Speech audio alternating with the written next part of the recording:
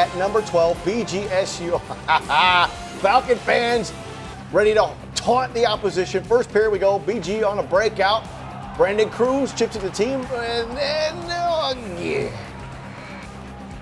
Falcon keeper Ryan Bednard showing off the glove skills right here.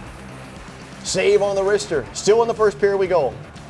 Mavs, Dallas Gerads with the chip into the BG zone. Josh French scores 1-0.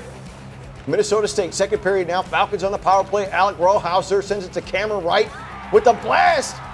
Glove side, we're tied at 1. Our guy has to leave, and what happens? The Falcons add 3 more. Huge win. Same two teams will play tomorrow night.